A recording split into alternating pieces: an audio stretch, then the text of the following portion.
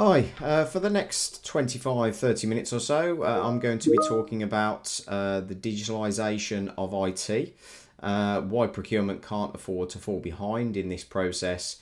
And this is going to really include discussions around the key findings on a piece of research we did in H2 last year. I'll cover off some of the responses that we had, but more importantly, at the end, I'll finish up with some key actions and kind of tips, guidance, and advice in terms of how to overcome some of those problems.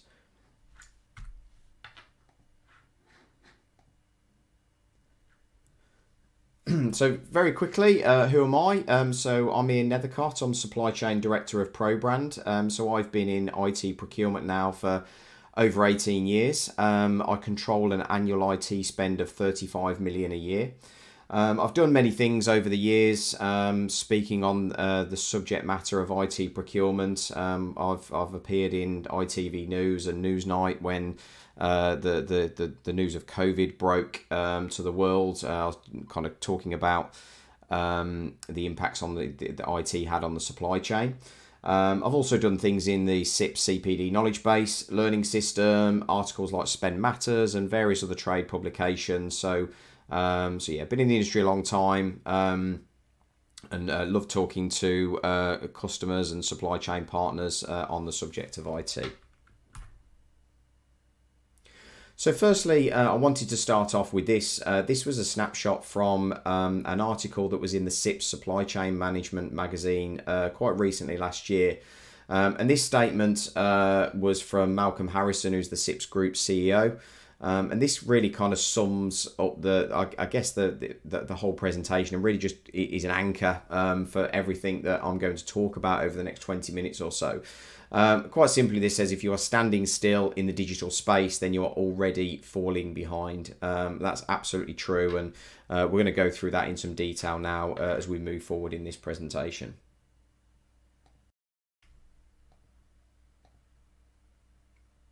So firstly, I wanted to start off really talking about what you need as an organisation to go down this journey of the digitalisation of your IT procurement. So firstly is improved efficiency.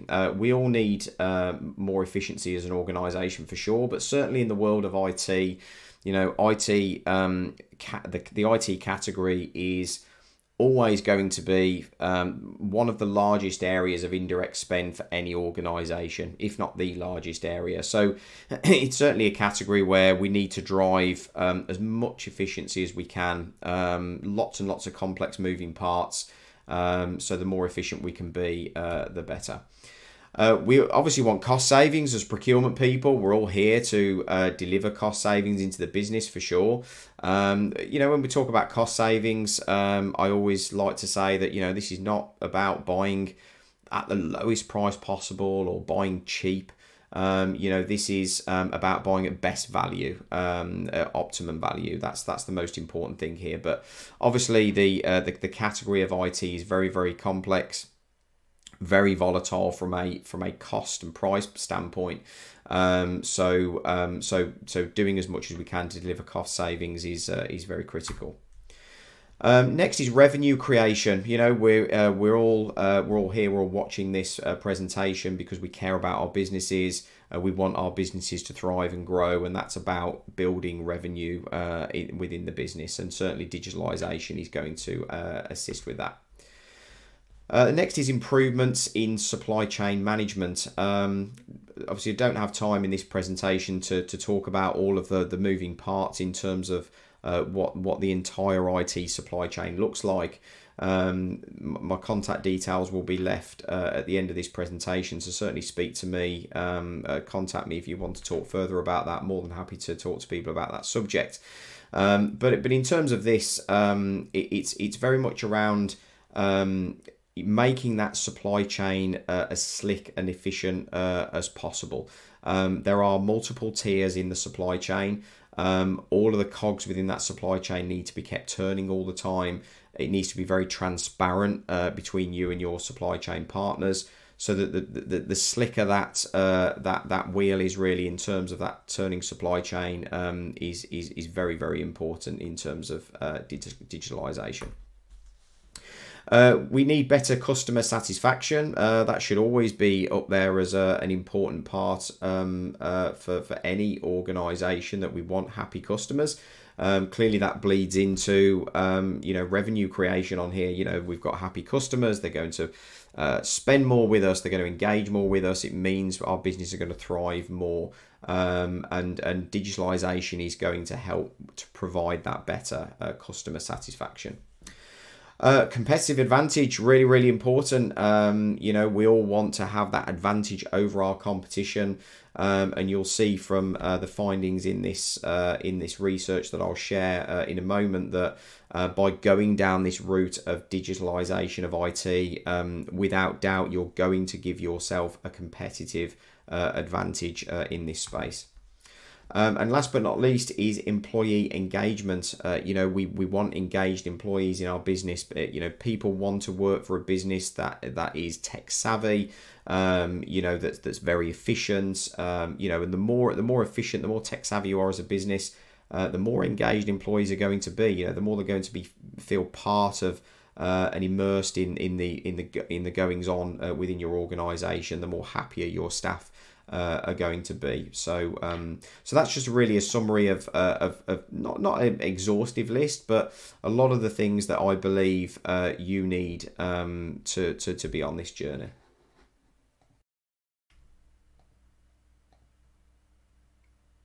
So firstly, I wanted to start off really talking about what you need as an organisation to go down this journey of the digitalisation of your IT procurement. So firstly is improved efficiency. We all need more efficiency as an organisation for sure, but certainly in the world of IT, the IT category is always going to be one of the largest areas of indirect spend for any organisation, if not the largest area. So it's certainly a category where we need to drive as much efficiency as we can, lots and lots of complex moving parts. So the more efficient we can be, the better. We obviously want cost savings as procurement people. We're all here to deliver cost savings into the business for sure. When we talk about cost savings, I always like to say that, this is not about buying at the lowest price possible or buying cheap.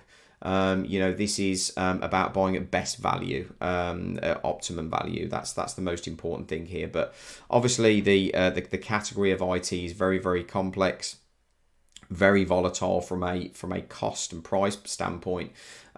So doing as much as we can to deliver cost savings is very critical. Next is revenue creation. We're all here. We're all watching this presentation because we care about our businesses. We want our businesses to thrive and grow, and that's about building revenue within the business. And certainly, digitalisation is going to assist with that. Next is improvements in supply chain management. Obviously, I don't have time in this presentation to talk about all of the moving parts in terms of what the entire IT supply chain looks like. My contact details will be left at the end of this presentation, so certainly speak to me, contact me if you want to talk further about that. More than happy to talk to people about that subject. But in terms of this, it's very much around making that supply chain as slick and efficient as possible. There are multiple tiers in the supply chain. All of the cogs within that supply chain need to be kept turning all the time. It needs to be very transparent between you and your supply chain partners, so that the slicker that wheel is really in terms of that turning supply chain is very, very important in terms of digitalisation. We need better customer satisfaction. That should always be up there as an important part for any organisation, that we want happy customers. Clearly that bleeds into revenue creation on here. We've got happy customers, they're going to spend more with us, they're going to engage more with us. It means our business are going to thrive more, and digitalisation is going to help to provide that better customer satisfaction. Competitive advantage, really, really important. You know, we all want to have that advantage over our competition. And you'll see from the findings in this research that I'll share in a moment that by going down this route of digitalization of IT, without doubt, you're going to give yourself a competitive advantage in this space. And last but not least is employee engagement. You know, we want engaged employees in our business. You know, people want to work for a business that is tech savvy. You know, that's very efficient. You know, and the more efficient, the more tech savvy you are as a business, the more engaged employees are going to be. You know, the more they're going to feel part of and immersed in the goings on within your organisation, the more happier your staff are going to be. So that's just really a summary of not an exhaustive list, but a lot of the things that I believe you need to be on this journey.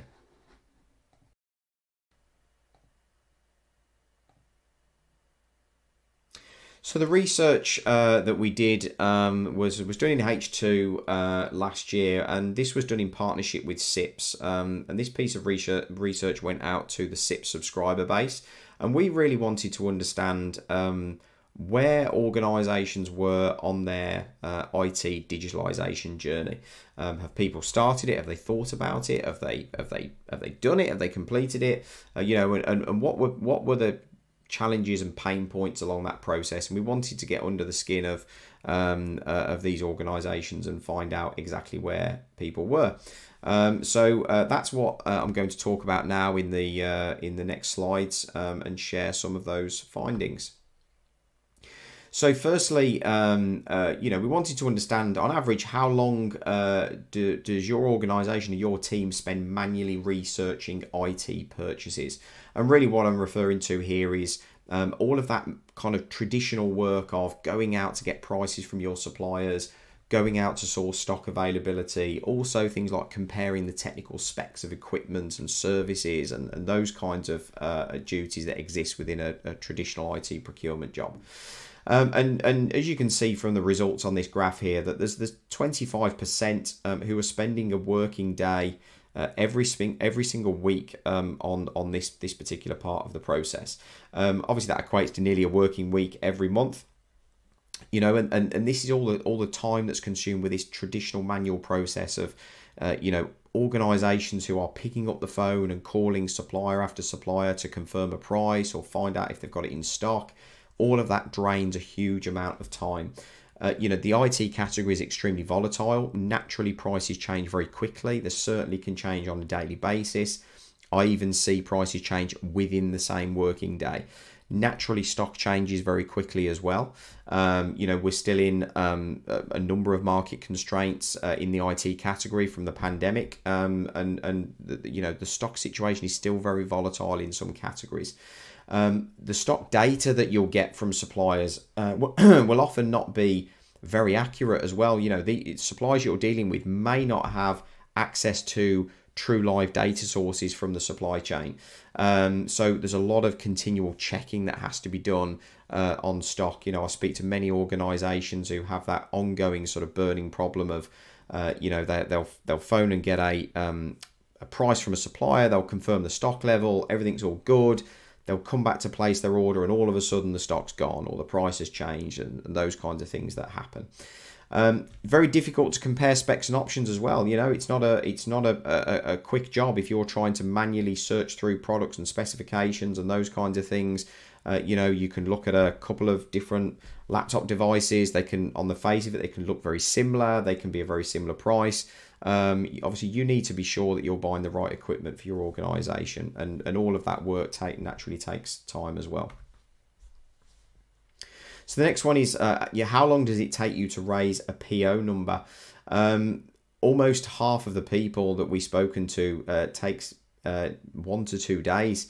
You can see there's another 34% that's 3 to 5 days, and the others are even longer. And quite simply, this just isn't good enough in this day and age in IT procurement.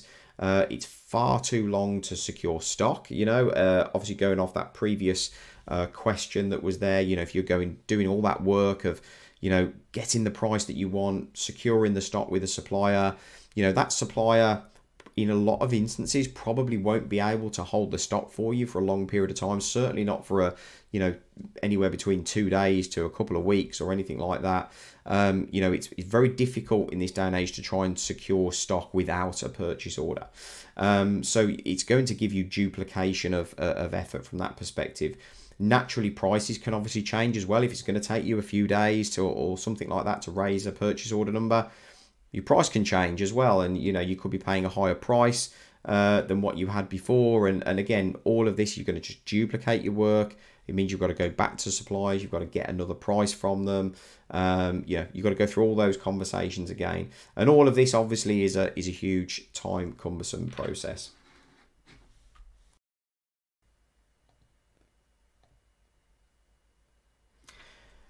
So next is, what's your primary method for placing IT orders? And as you can see here, there's 63% that's manually processing orders. Only 37% are doing them online or doing them in some form of digital process. Email is a very archaic way now to be placing orders. It brings with it lots of problems. It's obviously a time-consuming process. It's not time-consuming from the point of view of just the time that it physically takes out to type out that email or that purchase order. I guess what I'm referring to there is the fact that you're also relying on a supplier, a person within the supplier at the other end who's manually keying that order on as well. It's the time for them to do that, and it's also the time of when that person will actually recognize that email in their inbox and go and process that for you. That could be a number of hours, even days down the line. If the person you've sent the purchase order to is out of office for the day, or they're in a meeting for a few hours, or they might be on annual leave or on sick leave, or all kinds of different reasons, there is no guarantee whatsoever how quick your order is going to be processed. Obviously, this whole manual processing as well keeps you open to human error. We're all human beings. We all make errors, typing errors and those kinds of things. You can put in the wrong quantity on your purchase order. It could be the wrong price or the wrong part number, or a combination of all of the above. And that's on both sides of the fence. That's both on you as the buyer, but also the supplier as well. They've got to go and manually key that order on as well. So you've got to rely on their accuracy of doing that as well. Lots of suppliers won't necessarily be honest enough to tell you something is wrong. If you put £100 for an item on your purchase order and actually it should be £10, you put the decimal point in the wrong place. Some suppliers won't be honest enough to tell you, and they'll quite happily go and process your order, and all of a sudden you're paying a much higher price for the goods than what you intend to. Again, all of this is all time delays in processing as well. So what data points do you record for all of your IT purchases?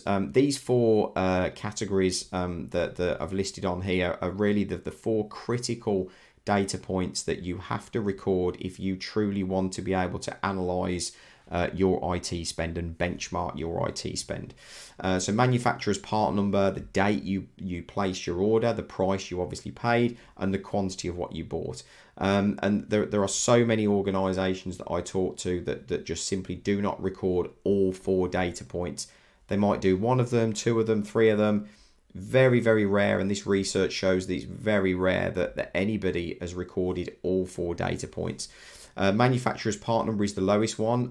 That was no real surprise to me, because I see lots and lots of purchase orders that just don't have a part number. They use some kind of vague description, or even a little dot where the part number should go, just because they want to overcome that field in the purchase order process quickly. And there's all of these kinds of things that goes on, but you need to be recording all of these four data points if you really want to properly analyze your IT spend. And as I said earlier on at the beginning, that IT will be a truly important category for any organization. It'll be one of the largest areas of indirect spend. We need to be able to analyze our activity and our spend truly. So by recording all these four data points, it's absolutely critical.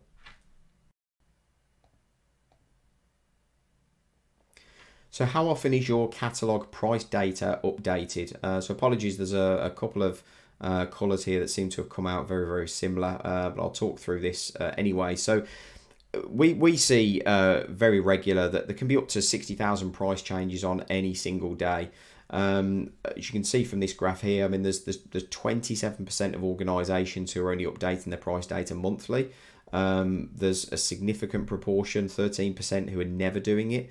15% do it yearly. There's only another 15% who do it every single day. So it's a tiny proportion of organisations that we spoke to who are actually doing this on a daily basis. Again, it's just not good enough in this day and age in IT procurement. The market is probably the most volatile it's ever been. We're still seeing rapid price changes every single day, certainly from one month to the next, as vendors come out with new promotions and new offers, and how they adjust to market conditions and demand and constraints, and so many factors that go into the mix in terms of what will affect the price. Currency, exchange rates are obviously a big factor as well. That has an effect every single day on prices in the IT channel, and all of this work is very difficult then to control budgets. If you've gone and done a piece of work to look for budgets on a particular project, you've gone and sourced pricing for some IT equipment and services. Obviously, if you're not tracking those prices, then all of that work can be redundant. If you've then got to go and do all that again because prices have changed, you haven't tracked that, you haven't got alerts for that. It's going to cause you a significant burden of additional admin. There's something definitely that we don't need as IT buyers for sure. Second one here is the same question, just around stock. So how often is your catalogue stock data updated? Quite simply, anything less than an hour, in my opinion, is out of touch. 26% here are doing it monthly. Another 26% never ever do it. It's these figures just tell a story that that lots of organisations are way behind the curve in terms of stock.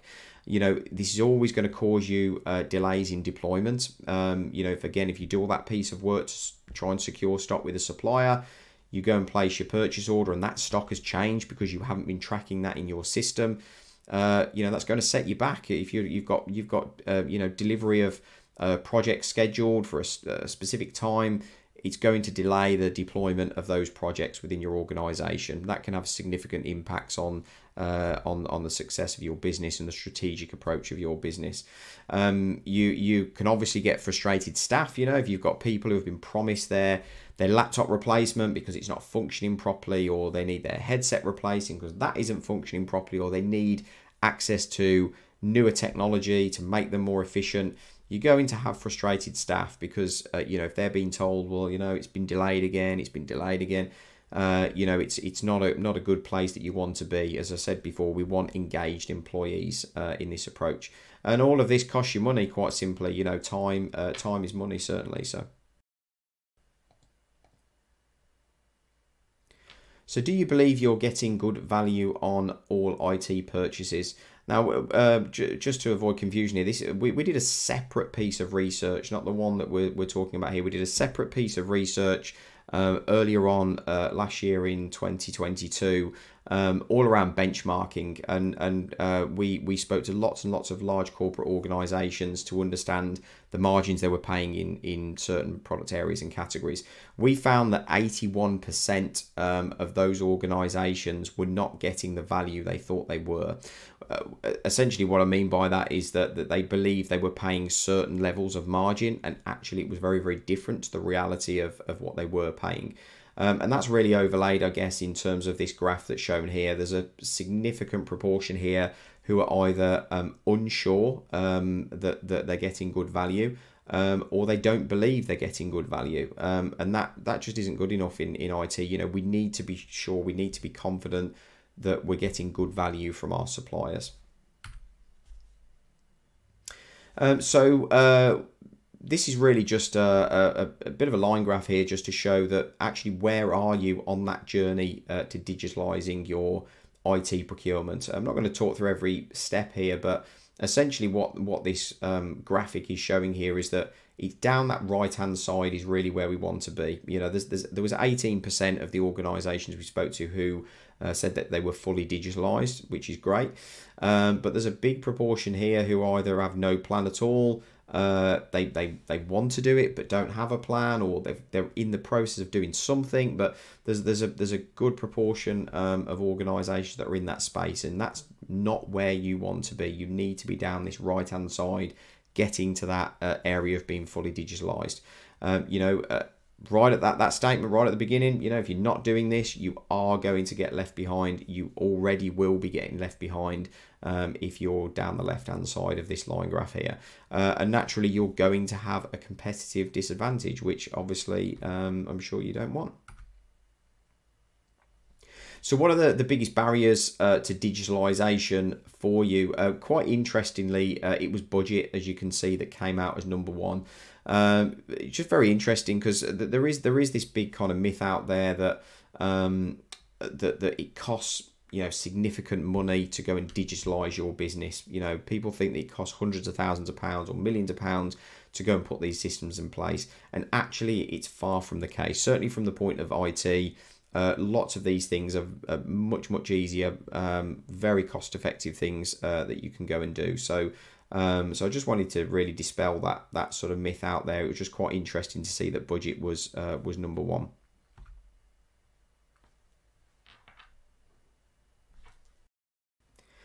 So I now just want to talk about some top tips, really some guidance in terms of how to overcome some of these challenges that I've been through in the findings of this research. Certain things to think about when it comes to digitalisation of IT procurement.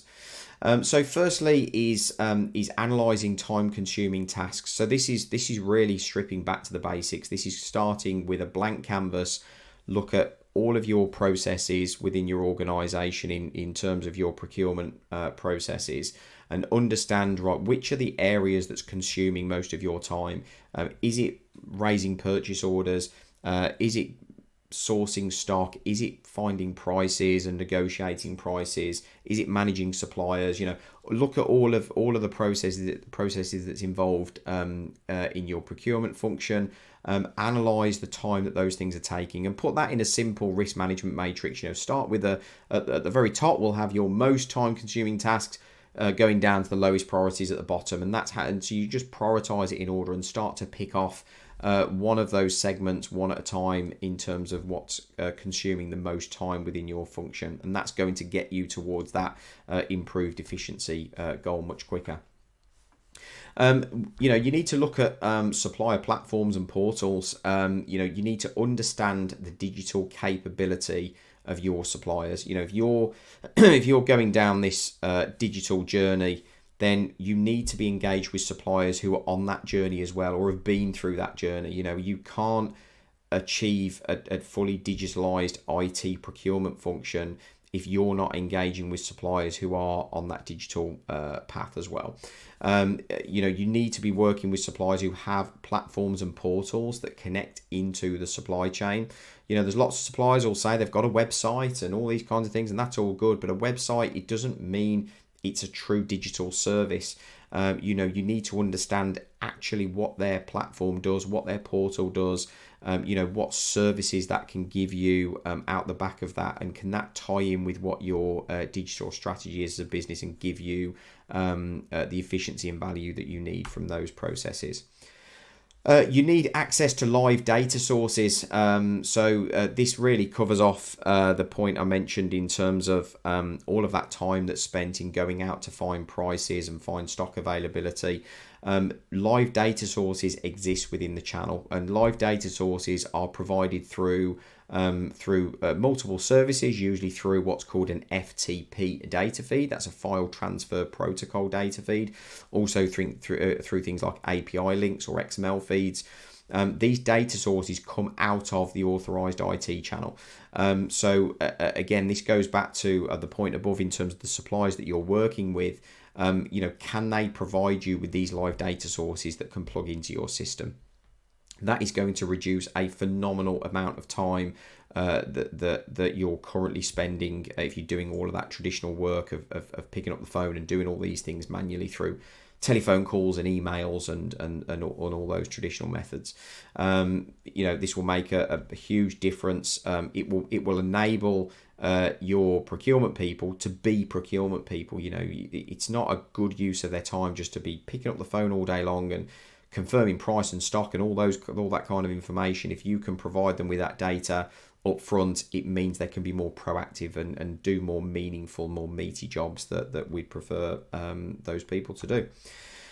The next one is seek supply chain transparency. Now this is probably not necessarily directly tied into this kind of digitalization approach, but I really wanted to put this on here because I think it's something that's quite often overlooked, but it does kind of loosely tie into this whole process. And really what I'm referring to here is around the transparency of the suppliers that you're dealing with. You need to understand who that supplier is, and what I mean by that is there's lots of IT suppliers out there who are not necessarily procuring and selling through an authorized IT channel. There are authorized distributors for vendors that exist within the supply chain, and it's an authorized supply chain that's going to be the most efficient from a digital perspective. That is where you're going to get access to those kinds of live data sources. So you need to understand who your suppliers are, can they provide those services, and you need to also look for suppliers who have multiple data sources. It's no good just working with a supplier who can provide you a single data source for their own stock level. That might be fine for that supplier, but actually, it's not going to improve your efficiency as much if you've still then got to replicate that with lots of other suppliers. So you can look for suppliers who give you access to multiple data sources across the IT channel. Next is integration of systems. This is something we're talking to more and more organizations about these days. This is really the way to get a fully seamless end-to-end process from a procurement perspective. So if you're using an ERP system like Coupa or SAP or Oracle or Microsoft Dynamics or any of those kinds of things, these supplier portals or platforms should be able to integrate into those systems. Again, that's maybe a question for you to ask your suppliers. When you're doing this piece of research work with them, can your system integrate into our ERP system? And that will give you really that seamless experience of a punch out scenario. So the supplier's catalog can sit as a tile on your ERP system. It punches out into that supplier catalog. You build up your kind of requirements list. It drags it back into your ERP system, and from there you can then go and raise your requisition and purchase order all within your own environment without really duplication of effort or going off into another system somewhere. It all sits secure within your own environment. Next is consider a digital approval workflow process. So this is one of the reasons that I mentioned on the slide around the time it takes to generate purchase orders. This is one of the common reasons that I see as to what kind of goes on in this space here. Having a digital approval workflow process is actually quite a really easy thing to do. That is all it is. It's just a workflow. If you've got a delegation of authority policy within your organization, if you've got a policy that shows those multiple tiers and those thresholds of who's got authorization to spend at certain levels, that can be put in quite a simple digital workflow process. You shouldn't be printing off pieces of paper and walking them into an office for a physical signature, and all of this causes drain on time and additional burden of admin and those kinds of things. So that's something that definitely to consider. It's very, very easy to digitalize those kinds of processes. Obviously, placing orders digitally, as I've shown on that slide, there was only 37% of customers who were doing that. Something you really need to be doing. It removes all of that kind of human interaction and removes or mitigates the risk of human error against those orders, reduces that time significantly that's spent on processing orders. And the other plus point is it records all of those data points for you as well. So as I mentioned, those 4 points, the manufacturer's part number, the price, the quantity, the date of when you place that order. When you do them digitally, that is all done for you automatically. It gives you a reporting mechanism then, because you can extract that data out of that system. So it ticks a lot of boxes purely from processing orders digitally. So moving away from that traditional email, telephone, dare I say it, fax-based process, digital is going to fundamentally change the landscape for you. And then last but not least is better data management. You need to have better data management. It's critical for analytics. The more of that data you're storing in your system, you need access to that data to be able to report and analyze your historical spend. Look at the categories, look at areas of spend where you can buy better, or where you can consolidate brands and categories together to drive more value. How much are you actually spending every year on IT? So many organizations that I talk to just do not know the answer to that question. By having better data management in place is going to give you the ability to just answer that question, in the click of the fingers, and you should know that information. It should be at your fingertips. And so by having that better data management in place, it's going to solve that problem for you. So just to finish off, really, just wanted to cover off a couple of final thoughts on this subject matter. So, digital solutions really drive advanced strategy within your business. It will teach you things about your procurement function within IT that you just never realized. It's going to give you far more insightful information. It's going to make you far more efficient as a business. All of those things you remember at the beginning, I said all those things you need. This is what it's going to do for you. And the other point I wanted to put on here, that may be something we don't necessarily think about too much, but it's think about how it can attract the best talent for your business as well. So, we all want the best employees. We all want strong candidates. You're sitting there interviewing candidates for your business. You've got to sell your business to them as well, and make your business look an attractive place to work. And if you can demonstrate that you're a digitalized business, or you're on this journey, you're a tech savvy business, that's quite attractive for people. Certainly the younger generation of today that's coming through, they want to work for a this tech savvy kind of business. So by going down this road, it's just going to make you much more of an attractive organization to work for. This report obviously is available. You can download it from us from our website. So please go and do that. The things I've shared in this presentation is a headline summary of some of the key findings, but it's not an exhaustive list of all the questions or responses that we receive. So please certainly come and download that report. Some really interesting and insightful information that's in there. Thank you very much for watching the presentation. My contact details are there. Please reach out to me.